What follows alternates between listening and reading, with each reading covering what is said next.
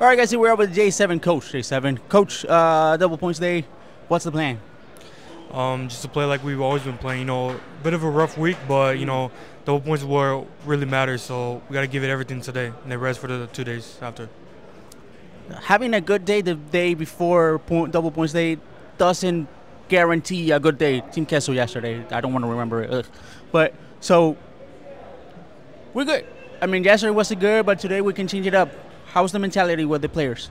Every day is a new day, so today, especially being double points in the last day of the week, so we got to give it everything. So that's the mindset I want them to take, even after if they have a bad game, just to regroup. Every game counts today, so just give it everything. All right, we're about to start. The players are ready. Everybody's ready. Let's go.